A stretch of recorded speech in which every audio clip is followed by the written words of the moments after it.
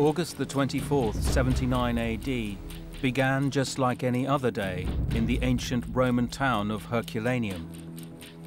Citizens met in the town square, discussed a little Italian politics,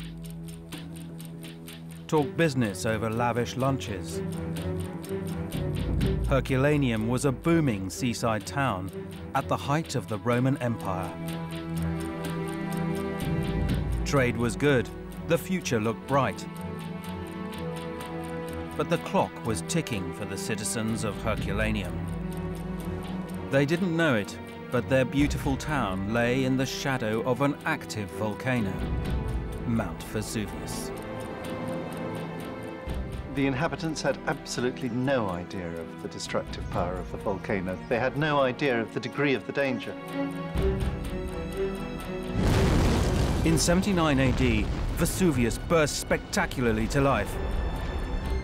The town was buried alive.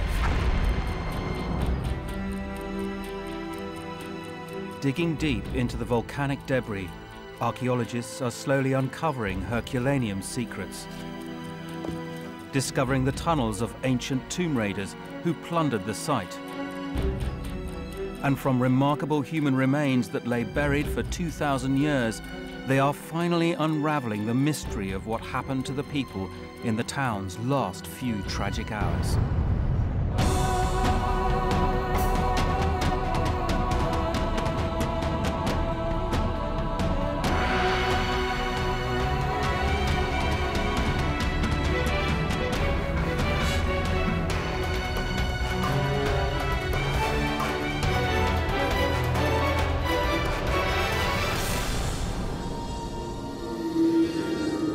This is the Bay of Naples, the most unstable volcanic region in the Mediterranean. Vesuvius is at its heart. In 79 AD, it famously wiped out the Roman town of Pompeii. But there was a lesser-known victim, Herculaneum.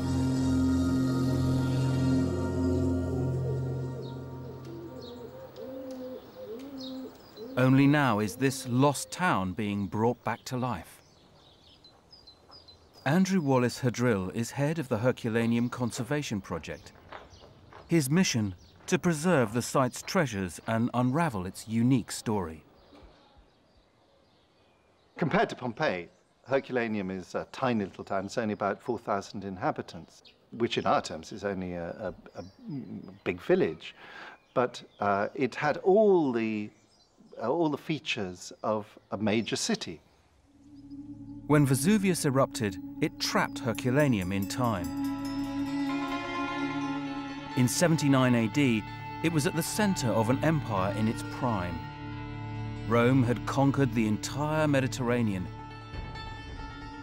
Dominions stretched from Britain to Jerusalem. Today, the site offers a unique window into an ancient world.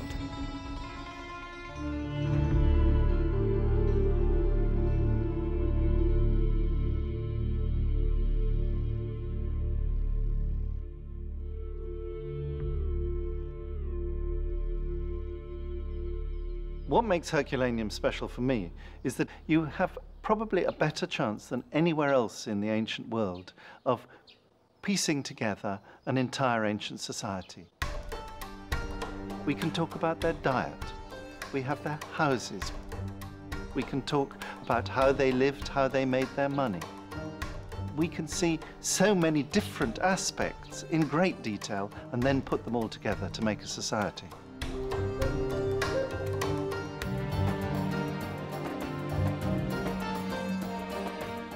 Working in areas unseen by the public, Andrew and a team of dedicated scientists and archaeologists are building a picture of life and death in Herculaneum, more detailed than they ever could have done working alone.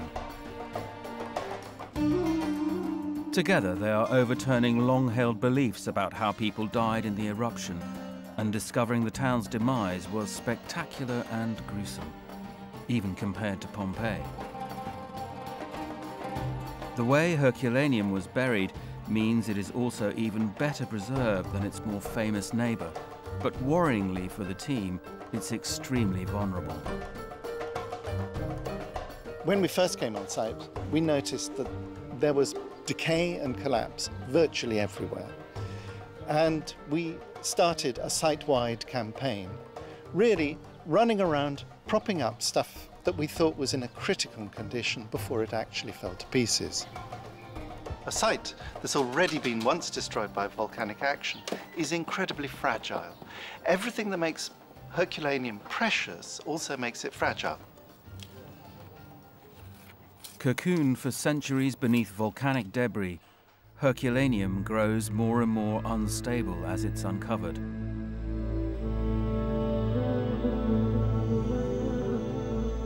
After years of neglect, the team raced to conserve the site before the town's priceless artifacts are lost forever.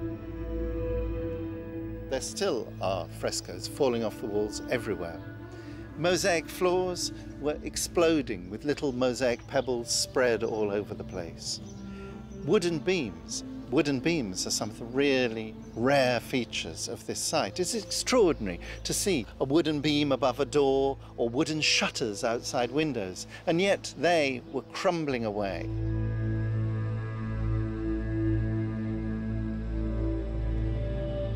Preserving Herculaneum and uncovering its remarkable secrets has never been more pressing, but the potential for discoveries is amazing.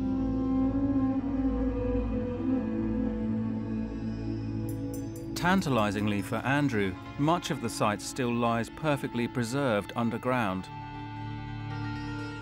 Only a fraction of the town has been excavated. Modern Italians have been drawn to the mountain and built a city on top of the rest. Today, 650,000 people choose to live precariously in the shadow of Vesuvius.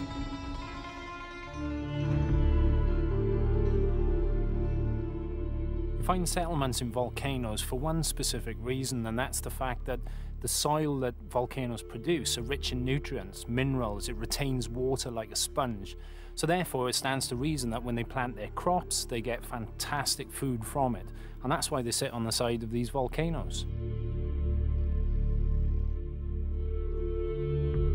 Today, miles of vines and greenhouses cover the fertile ground. Tens of thousands of people ignore the risk of living on an active volcano. But the Romans had no idea they were in danger. You have to bear in mind that volcanology wasn't a subject in those days. No one knew when they looked at the rock strata that, oh yeah, there's been an eruption in this area. So people didn't know that Vesuvius was actually going to blow. The Romans didn't even know their mountain was a volcano. Most of the time, Vesuvius lies deceptively dormant, but deep below ground, the very fabric of the earth is on the move. Through a weak spot in the Earth's crust, molten rock called magma seeps into a massive chamber that stretches for miles beneath Herculaneum and Pompeii. In 79 AD, the chamber was full to bursting point. They had no idea of the degree of the danger.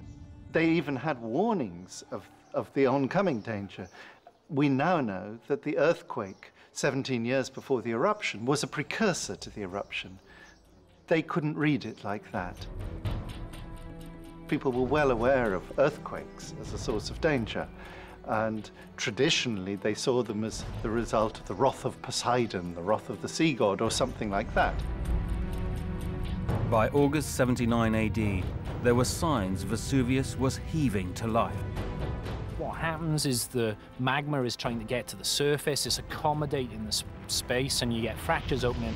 But when you really start to know that something's happening is that in front of that magma, there's lots of steam. It's very, very hot, lots of gases. So those would have been venting first. Pressure is building up until eventually it just snaps.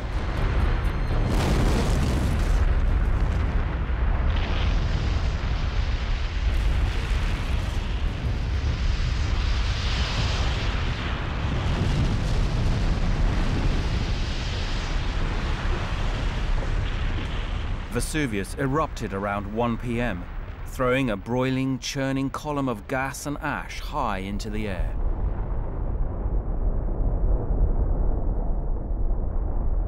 Now, this ash column would have been gigantic. I mean, if you were down in Pompeii, even that far back, you wouldn't see over the top of it, you wouldn't see around the sides of it. It's millions and millions of tons of volcanic debris that's thrown up into the air.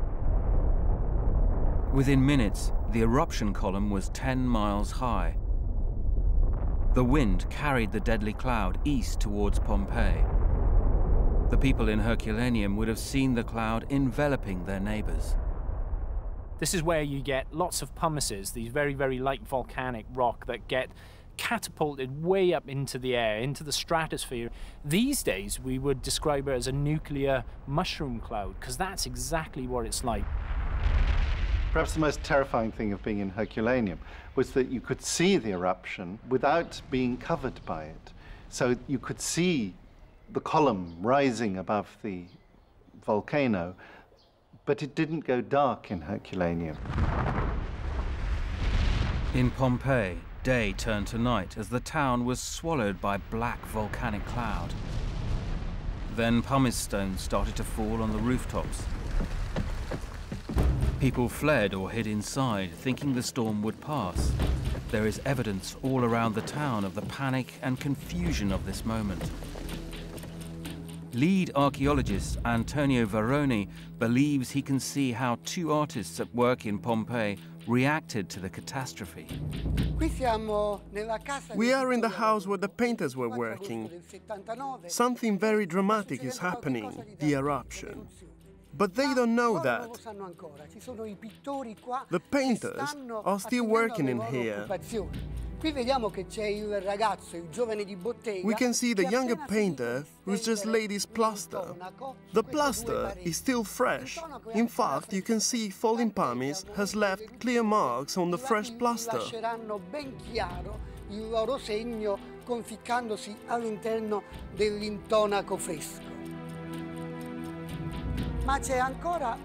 There is another painter working on this wall.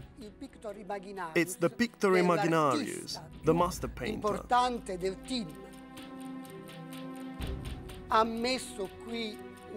He's put a shelf in here where he put some pots with colors. We found them here with the work tools. We have the white, the green, the black, the yellow, the red, and the blue. The painter's work came to a crashing halt. Evidently, our painter is on a scaffolding and he's holding a pot with lime to keep the paint wet. He must have lost his balance and spilled the lime all over the painting.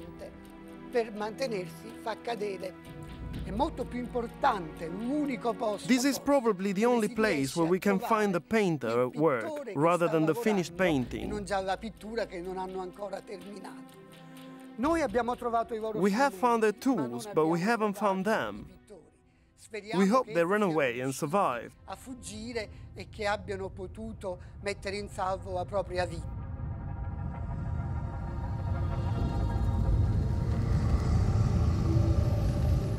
Outside, pumice continued to choke Pompeii's streets. Next door to the artists, a baker was worried enough to flee his shop and leave his valuable livestock behind. It was a life and death decision.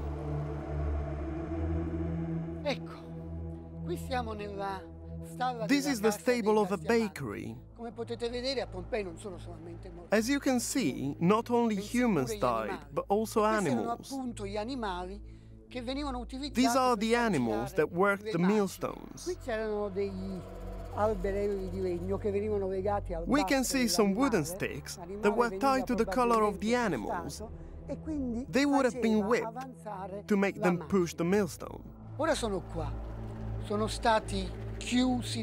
They have been locked up in the stable by the owners who ran for it. The owners certainly thought they would have come back afterwards. So they locked the door to stop the animals from running away. However, the animals faced a sad destiny, locked up without a way of escape. Around 5 o'clock in the afternoon, rooftops started to collapse under the weight of the pumice stones. It is impossible to imagine the terror in Pompeii as their town was slowly entombed. But dramatic, rare footage from 1944 shows what happened the most recent time Vesuvius erupted.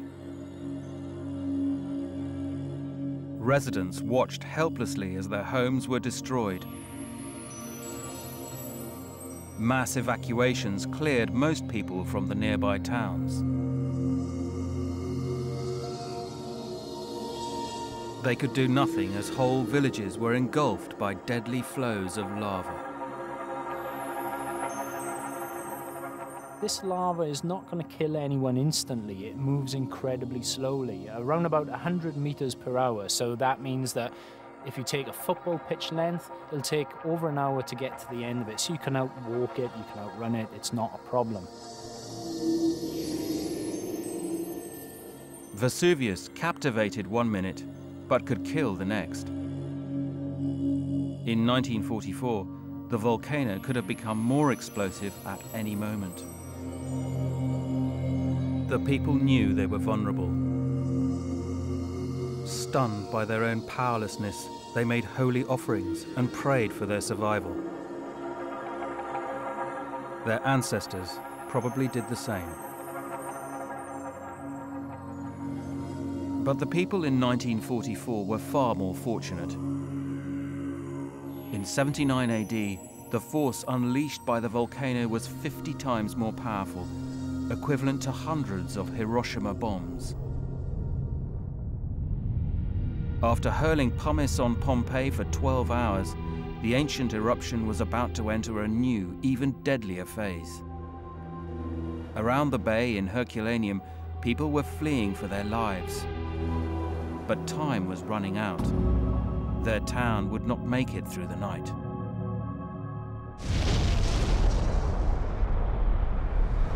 Around midnight, Vesuvius's gigantic eruption column collapsed. At the speed of a hurricane, molten rock, mud and gas, known as pyroclastic flow, hurtled straight towards Herculaneum. Pyroclastic flows are the most violent events in volcanology.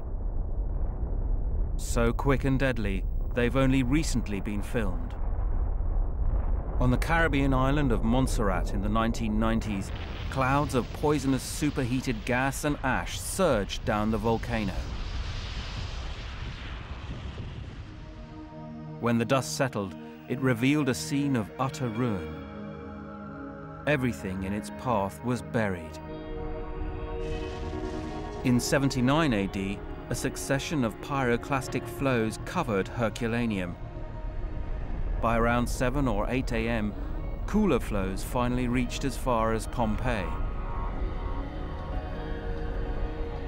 But Herculaneum was buried deepest, in some parts to the depth of a 4-story building. The town is eventually buried to the depth of 70, 80 feet, but that takes probably 12 to 24 hours to achieve. Pyroclastic surges and flows come down one after another, and each adds its own little bit. They gather strength, they produce more and more material, denser material, as time passes. And in fact, long after the city has been destroyed, it's still being filled up and filled up. So much material was deposited on the town, its coastline was pushed back dramatically. Seaside villas are now hundreds of yards inland.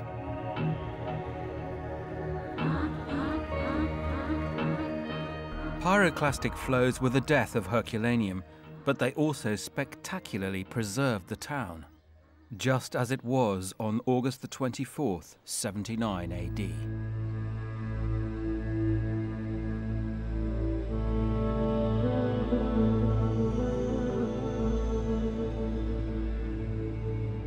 Today, it's possible to walk through the exquisite public baths, but for centuries, no one knew they were here. The suburban baths are probably the most beautiful surviving baths from the Roman world. They're not as big as the great big baths in Rome, but they're much better preserved.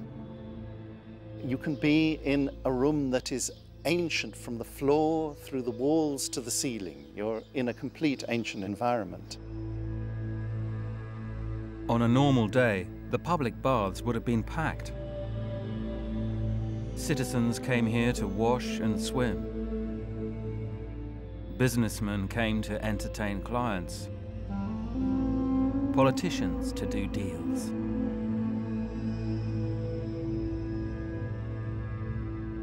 But no bodies were ever found here. One of the great surprises about Herculaneum was always the great rarity of skeletons at the main level where the houses are. There was no pumice fall, as there was in Pompeii, which sent people into a panic, sent them scattering in all directions, trying to shelter. The absence of bodies in Herculaneum led to an assumption that everyone had managed to get away in the hours before suffocating pyroclastic flows choked every doorway. The burial was so violent and total, the Romans thought the town was beyond all hope. Very interestingly, there was no attempt in antiquity to build again either Herculaneum or Pompeii. And I think that there was nothing, there were no foundations left on which to build. There was no point in going back. And I think there must also have been a sense of religious horror, a sense that this was a graveyard they shouldn't touch. 2,000 years later, thousands of bodies have been found in the graveyard that is Pompeii. This is probably the largest single reason why Pompeii has caught the world's imagination.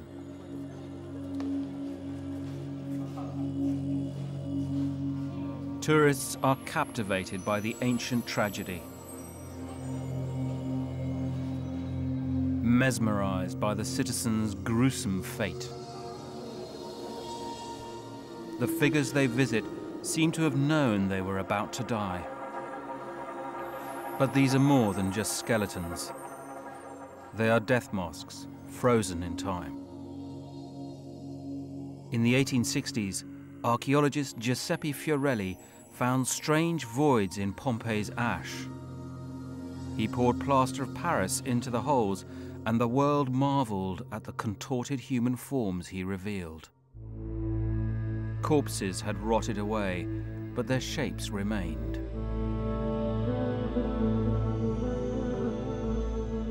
Trapped in their homes, most of these people suffocated horribly in poisonous gas and ash. Their terrible deaths have made Pompeii and its citizens world famous, eclipsing the memory of their neighbors across the bay in Herculaneum. Herculaneum was, of course, not forgotten at the time. Everyone remembered the loss of two cities as a terrifying event. But then in the Middle Ages, it was certainly forgotten. And by the time you reach the 18th century, people were aware that this was the legend of the place, but they did not have a clear idea of exactly which city was where. Herculaneum became a mythical, landlocked city of Atlantis.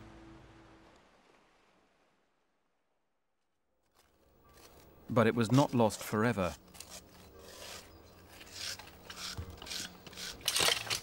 In time, it would reveal its secrets. Today, archaeologists search carefully for traces of Roman life beneath towering walls of pyroclastic flow. It's a massive undertaking. The excavations began in earnest in the early 20th century, and almost 100 years later, they're still making new discoveries. No one knows if any bodies still lie buried behind these walls. But almost everywhere they have explored, archaeologists have discovered a strange labyrinth of tunnels. It seemed ancient tomb raiders had got there first. When they excavated in the 1930s, the whole site was covered with this stuff. There's 30 meters of solid rock, or not so much solid as crumbly. You can see that it comes away in my hands. And when they first explored it in the 18th century, they did it by cutting tunnels. And what we're seeing here is very tantalizingly the edges of tunnels cut in the 18th century. And here you can see they got this far and then they stopped. And they've drawn a blank. At the beginning of the 18th century, a farmer had stumbled across Herculaneum when digging a well. Soon after, the rulers of southern Italy descended on the site. Known as the Bourbons, they were a centuries-old European dynasty. The Bourbon king of Naples ordered hordes of men underground to search for artifacts to decorate his palace. Many died by rockfall and poisonous gas in his quest for exquisite art.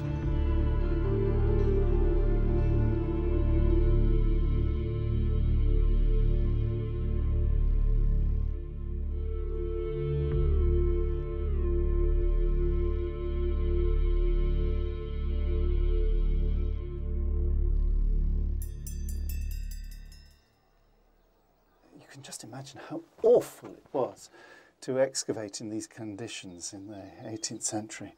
You can see here there's a little hole that they've cut to prop up a lamp, and the only illumination they've got is these lamps in these dark tunnels going for yards and yards and yards, hundreds of yards under the site.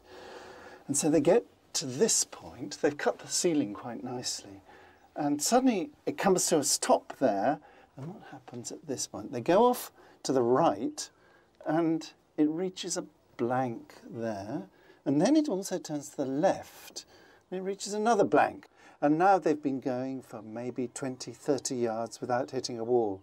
And so they say, obviously there's nothing here. We've reached the edge of the site. We don't know where the city finished. From the Bourbons to today, only a fraction of Herculaneum has been uncovered. For Andrew and the team, the tunnels offer a tantalizing glimpse of a Roman world beneath a sprawling modern town. One of the most fascinating things about Herculaneum is to try and guess what still lies underneath. We know that there are major public buildings that haven't been discovered yet that ought to be there. And are there libraries? Are there other baths that won't have been robbed by the Bourbons, that won't have been stripped of all their accoutrements? Things that can tell us a lot about the daily processes of life within the city. It's possible for Andrew to see the damage wrought by the Bourbons and Vesuvius in a tunnel that has only recently been uncovered. It's one of the most important buildings in town. It would be a dream to excavate it, but we can't, because right above our heads, right up there, are modern houses. And it's extremely dangerous. Here you've got the top of a column shaft. Here's its bottom.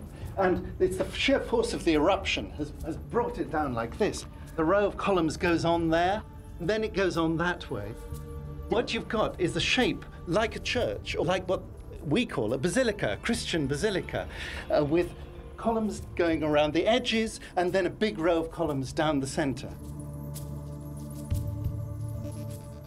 The basilica was a meeting place and law court where magistrates settled disputes. From maps drawn by the Bourbons, it's possible to reconstruct the imposing building. If we can sort of follow along like the Bourbons into the Warren, is a wonderful fragment of fresco. Look up here.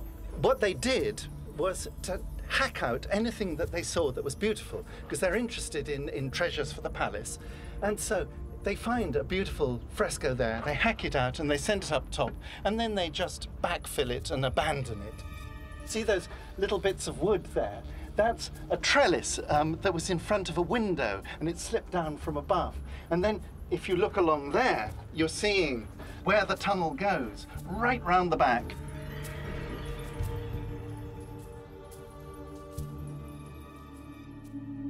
The Bourbons' ruthless pursuit of Roman art led to spectacular findings, but they largely disregarded the culture and environment in which the stunning objects were created.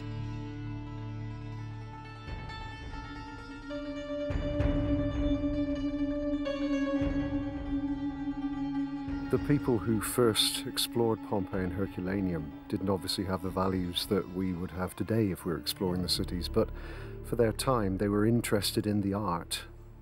They weren't really interested in the context, so by today's standards they were not archaeologists. But the Bourbons didn't take everything.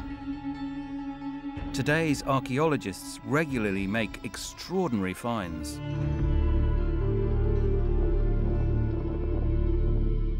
Just recently, this rare painted head was discovered near the basilica.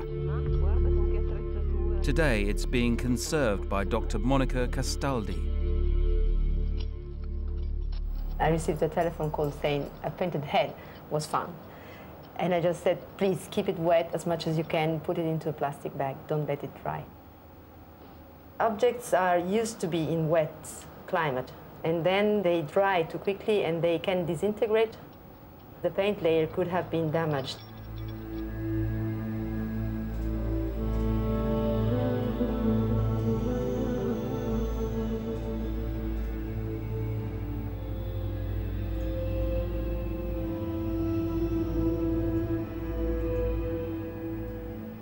What's so important about it is that Monica was there for it, to have a conservator actually involved in the archaeology. So many heads must have been found in the past with paint, but was simply washed away. And that means that we have a fantastic insight into the big mystery of what a coloured statue head was like. You can see how wonderfully delicate the paintwork is. And you see how it concentrates around the area of the eye. It brings it to life, because for the ancients, the life resides in the eye. You can see into the soul through the eye. The head is believed to be of an Amazon warrior woman, a popular mythical figure of the time. It probably came from the basilica where many such statues would have stood. Studying Herculaneum's spectacular art in context enables Andrew and the team to fully appreciate the colourful world the Romans inhabited.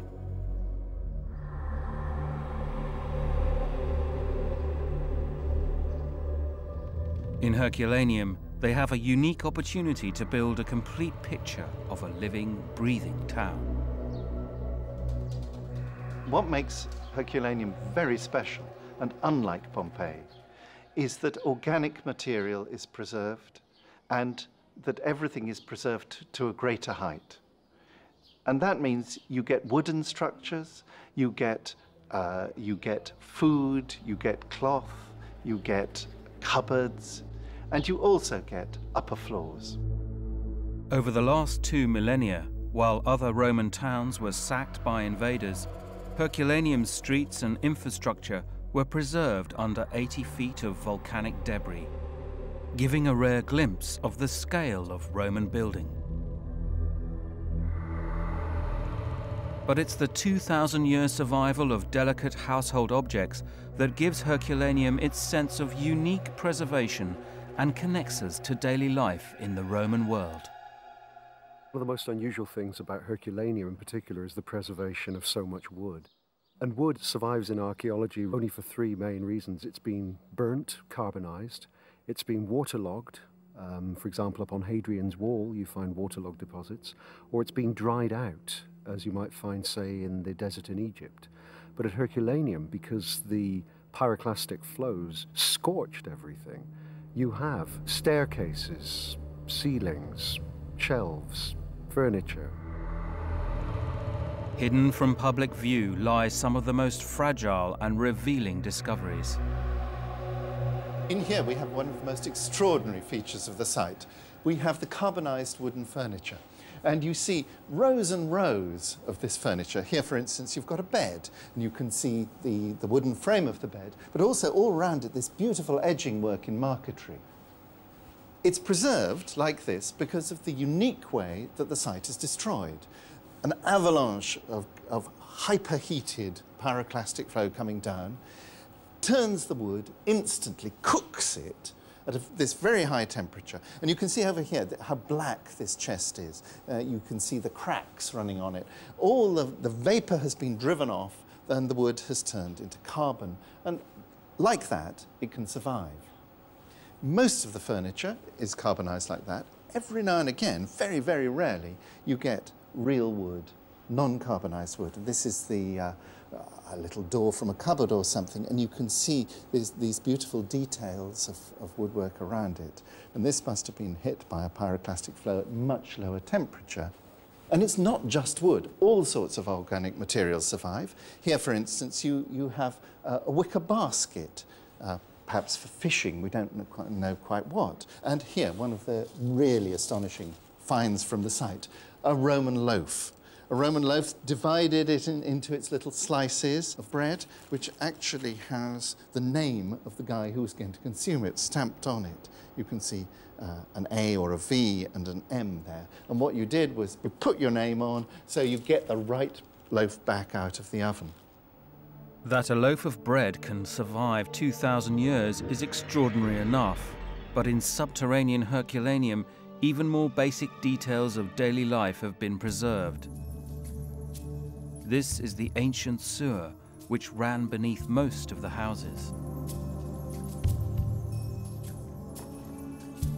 Here, Professor Mark Robinson has found shards of pots and kitchen waste that show that this was also used for general garbage disposal. It is quite a usual practice for the Roman latrines to be in the kitchen. You could do your washing up, you could throw your kitchen waste around down the toilet shaft, which is much more of a waste disposal shaft rather than just a latrine shaft. Hidden in the dirt is evidence that offers a rare glimpse of Roman diet and may even show what some citizens had been eating in Herculaneum's final hours. The first item here is a partly mineralized cherry stone, then onto an apple pip. These things are a group of mineralized grape pips, and finally large numbers of fig seeds were present in the samples. Some of this material could well be from some of the last meals eaten at Herculaneum, because the deposits that have been sampled are the uppermost layers of the excrement material in the sewer. The water that drained into the sewers had reached it via another feat of technology. Roman engineering was highly developed by 79 AD. A few miles northwest of Herculaneum, in the modern city of Naples, an aqueduct still spans a busy street. The Aqua Augusta provided water for all the towns around Vesuvius. The Romans developed a whole science, if you like, of aqueduct technology that's controlling the gradient, controlling water pressure, providing reliable masonry structures that would carry the water from the source and track it all the way down to where it was needed. The most familiar impression of a Roman aqueduct today is a whole series of arches and an arcade carrying the water along the top.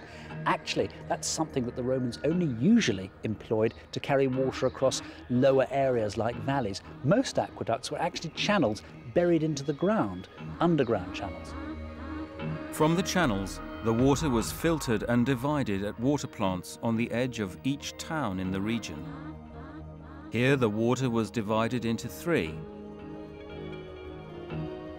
One channel supplied the public baths, another fed the private houses of the rich, and a third supplied the public fountains that everyone could use. The dividing tower was built on the highest point of the town to control pressure. If the pressure got too great, the water was forced up pipes to the top of towers at street corners, where there was another water tank. This reduced the pressure and produced a steady local head of water, which then ran down lead pipes into street fountains. The system was called constant offtake. It flowed the whole time. So you have to imagine a town where the public taps are really never turned off. There is water flowing through it the whole time. Providing water for their populations was one of the greatest benefits of being part of the Roman world. There's no doubt about that. And it's a kind of a tragedy that so much of that fell apart after the end of the Roman Empire. It took until the 19th century, really, before people learnt again the value of providing a reliable public freshwater supply. The Romans had brought one of the most advanced civilizations the world had ever seen to the slopes of Vesuvius. By its final period, Herculaneum was a wonderful place to live. There was peace and prosperity on the Bay of Naples, and there were glorious houses looking out over the bay, and life must have been very good.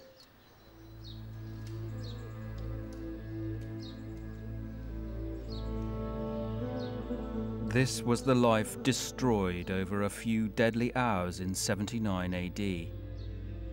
But what really happened to the people of the deserted city? It was only 20 years ago that the horrifying truth finally began to emerge, a discovery that has reshaped our entire understanding of how Herculaneum and its people met their end. For a long time it was thought that everyone must have escaped from Herculaneum. Only a few dozen skeletons were found. And it wasn't until they started going right down to the level of the ancient sea that a series of arches produced the most dramatic evidence of what happened to the inhabitants of Herculaneum.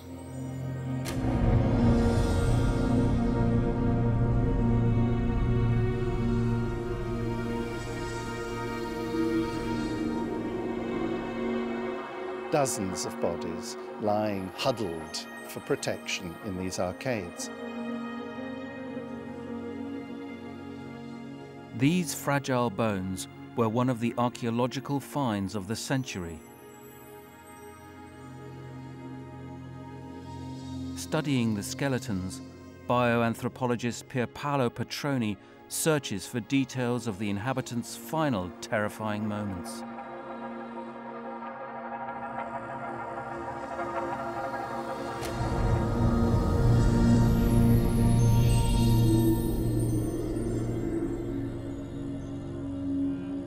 Dr. Petroni believes the skeletons show signs of a violent reflex reaction to intense heat, contorting the bodies in a thermal-induced contraction.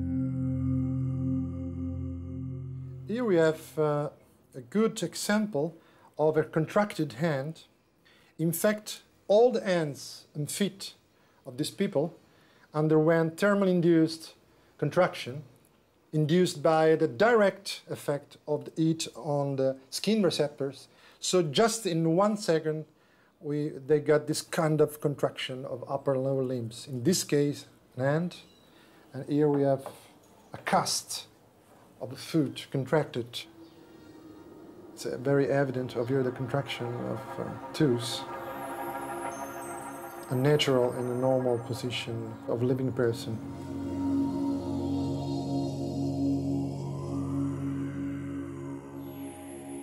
The people in the boat sheds didn't know what hit them. The latest scientific work has shown exactly how people died. The skeletons show signs of thermal shock. A wave of very hot gas, 400, 500 degrees centigrade, hit them and makes their flesh evaporate, and they die instantly. It's become clear that anyone who hadn't escaped Herculaneum by midnight was vaporized by the first superheated pyroclastic flow that surged down Vesuvius. Pyroclastic flows vary in temperature. You can have cold flows and you can have supercharged, exceptionally hot flows. Now you imagine it, you're not entirely sure how you would die in one of these things. If it's cold, you'd suffocate because it's very fluid, the ash gets into your throat and effectively you drown. Or if they're very, very hot, you become incinerated in the blink of an eye. From the skeletons, Dr. Petroni believes he can tell how hot the killer flow was. In this case, we have blackening of the inner part and some very clear fractures, which show that the temperatures of exposure were about 400–500 degrees in this case. The intense heat caused brains to boil and skulls to explode. So the first effect of the heat was the contraction of hand and feet because it took just 1 second. And then later we have the effects on the bones, on teeth, on the skulls, explosion of skulls, and fractures of the long bones of teeth, and then rapid vaporization. So all the effects are very sudden, but after the death of the people. So the people didn't feel anything. Hot ash immediately entombed the people, keeping their skeletons intact. Here, a child looks as if it's being comforted by its mother.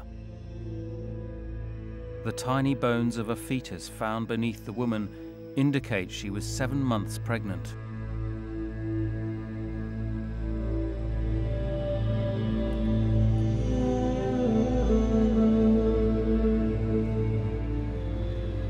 It's thought the people of Herculaneum fled to the sheds by the sea to seek rescue by boat. If there was an attempt to completely evacuate the town, it failed. It's clear that they had taken refuge at the very last moment, and they've probably got about 10 minutes when the flow starts coming down the mountainside. And the best place to take refuge was right down by the shore, underneath these great massive concrete vaults. They would have given very good protection, or protection against anything except a pyroclastic flow. Though we've already discovered about 300 skeletons, there must be more.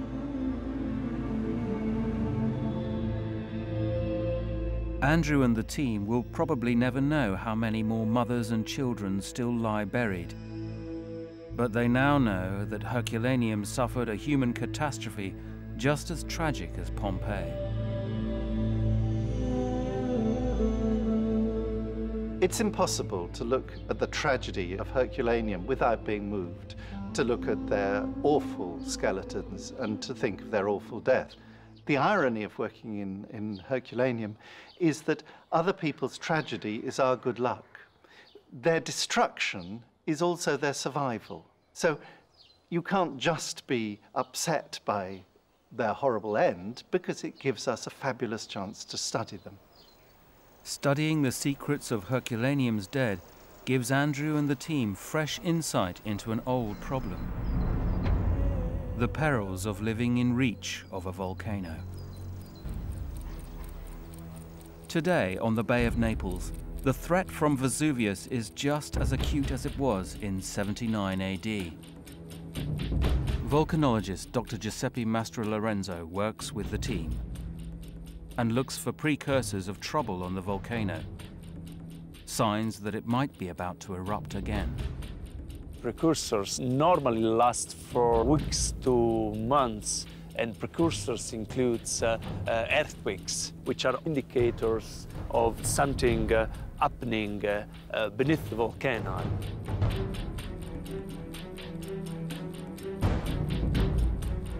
Unlike in 79 AD, today the Italian authorities monitor Vesuvius around the clock. Dr. Giovanni Macedonio is the director of the Vesuvian Observatory. There was an earthquake about at 2 o'clock this morning. This is very small earthquake. And here we record about, let's say, 100 or 200 earthquakes of this kind during one per year. So this is a normal activity of the volcano. And until this is the activity, we are sure that there is nothing that shows us that Vesuvius is going to erupt. Of course, if we see an increase in seismicity, if there are many earthquakes in one day, of course, this means that the volcano is changing its activity and is going towards a crisis. Officially, the authorities do not expect a large eruption anytime soon, and they think they will get at least 2 weeks' warning when it does come. But Dr. Mastrolorenzo thinks Vesuvius might surprise them. I don't know when Vesuvius will erupt again. I just know that a volcano like this may change from this state to the critical conditions in a few days. The authorities do have a plan to evacuate 600,000 people before the next eruption, but it might be too little, too late.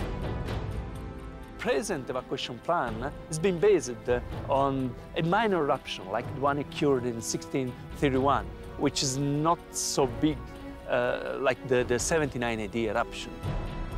I don't know if the people really think an eruption like that may occur in the course of their life, but it could. The evacuation plan looks inadequate when compared to worst-case scenarios based on more ancient eruption. In terms of AD 79 eruption, is that the worst you could get from Vesuvius? Probably not. Probably not. When you look at the record, the rock record, and you go back through time, geological time, you see many different large-scale eruptions, some of them bigger than the AD 79 eruption. Only 4,000 years ago, Vesuvius erupted so violently it wiped out most of the Bay of Naples. Today, this area has over 6 million residents. Most of them don't have an evacuation plan.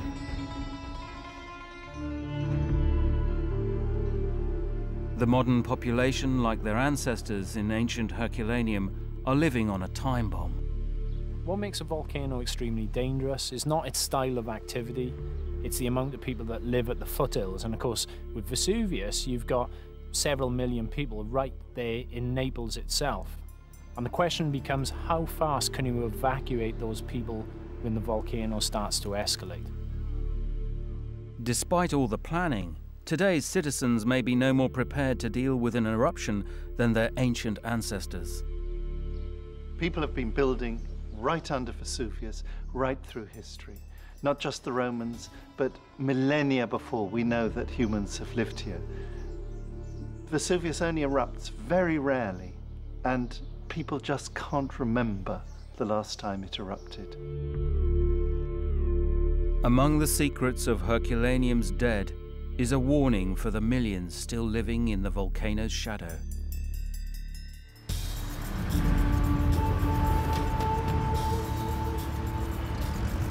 Escaping an eruption is the only sure way to survive.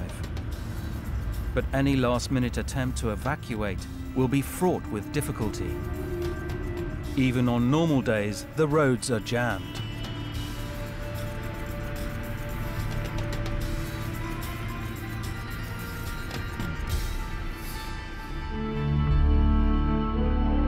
It's difficult to imagine, but one day, all of this could be buried by Vesuvius.